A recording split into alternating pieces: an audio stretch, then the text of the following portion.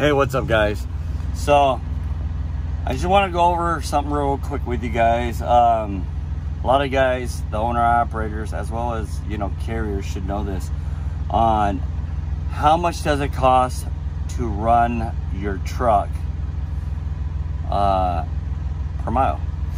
This is some knowledge that everybody should have if they're going to be a truck driver, owner operator, carrier, small carrier.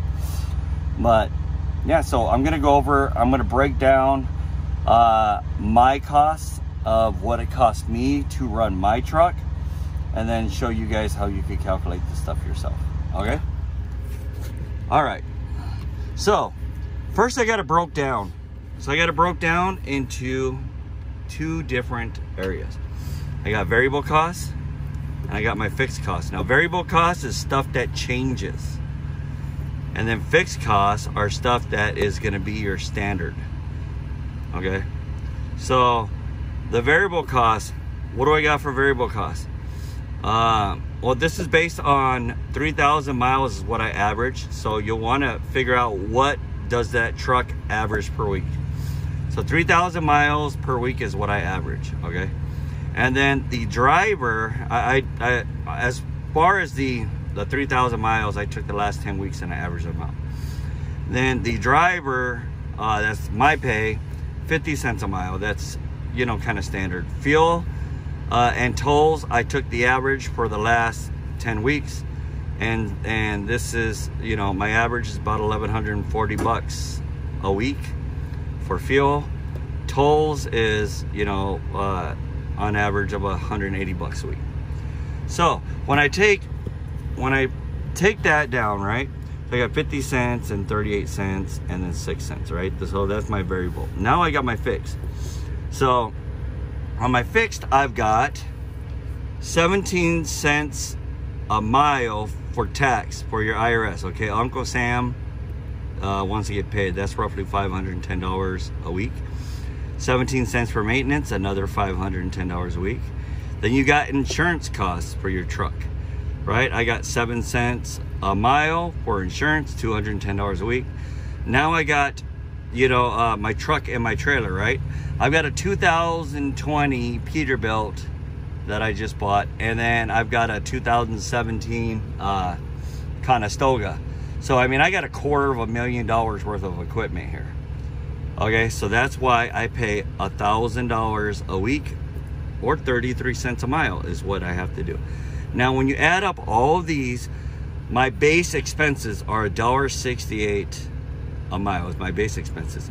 Now, I work for somebody else, so they get 15% of what I make, right? Of my gross, right? Or roughly 30 cents per mile. Comes out to $900. So that's what the carrier is going to make off of me. Okay, so my minimum load that I have to make is $1.98. That's my break-even point. Okay, now how can you get some of this down, right? Fuel, I mean, that fluctuates. Tolls, they fluctuate. You're taxed up. Your maintenance, I mean, hopefully you don't have too much maintenance. Maybe get a different truck and trailer if you want to bring that down. So roughly I'm at $1.98 a mile is what I have to is what my load minimum is. Now, how do you get, how do you take a load that's under $1.98 a mile? So let's say I do a load to Florida for $3.50 a mile, right? And I come out of there at $1.40 a mile.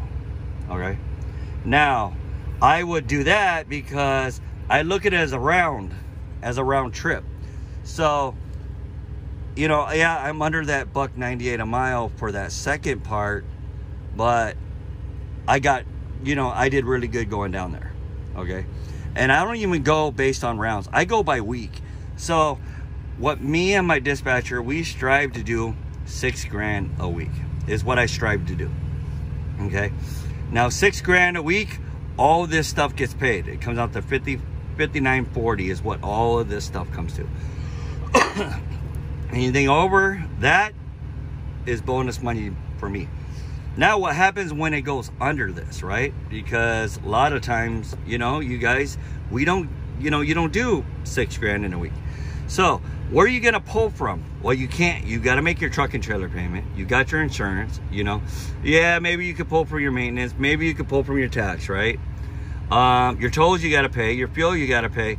Now, what I generally do, I pull from myself.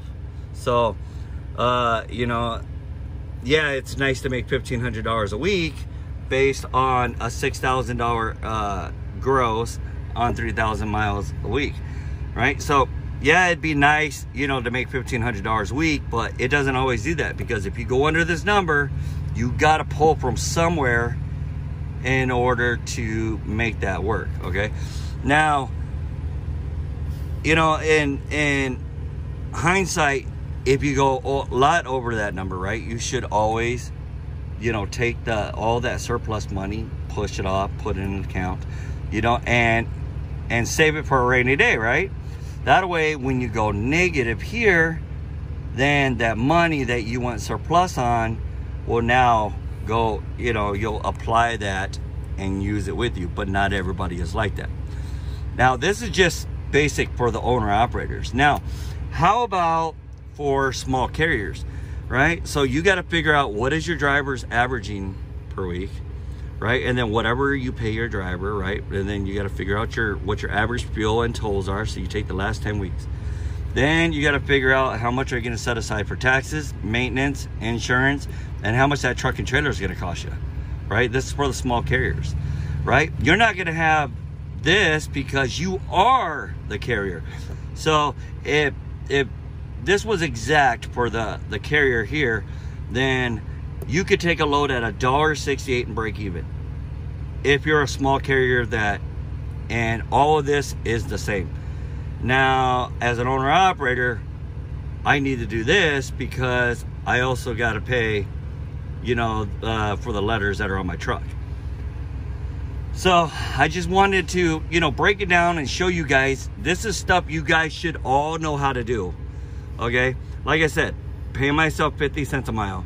Okay, that's not the best, right? But, you know, $1,500, you know, on 6 grand is, I mean, that's not bad.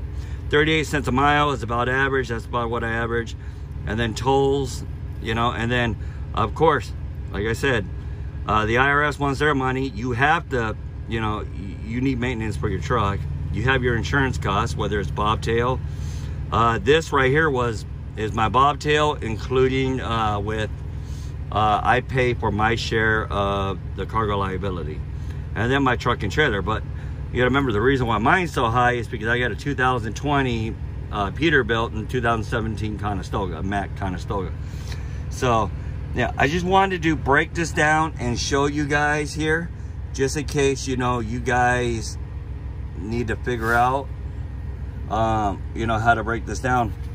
But yeah, I wanted to show you guys how this is done, because it seems like a lot of people that are posting online don't know how it's done. So I just wanted to show you guys, you know, and of course, you know, some of this stuff, you know, you gotta tailor it to yourself. I mean, like the carriers, you know, they're gonna have factoring fees, they're gonna have pre-pass, they're gonna have ELDs, you know, so, you know, that's stuff that they have to take into consideration as a carrier when you're breaking down what your truck needs, because every single, you know, if a carrier has 10 trucks, all 10 of them trucks need a different number rate per mile in order to be able to operate. So that's how you figure out how much does it cost to run your truck. Okay guys, so yeah, I guess I just wanted to touch base because it seems like a lot of drivers don't know what's going on. So yeah, I'm planning on doing more trucking videos. So if you guys like this, go ahead and hit the smash the subscribe button. I can't even talk. And then yeah guys, so if you found this to be useful, please give it a thumbs up and I'd really appreciate it.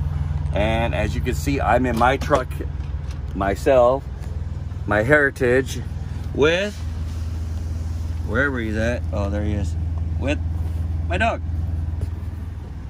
All right guys, talk to you guys later. All right guys, bye.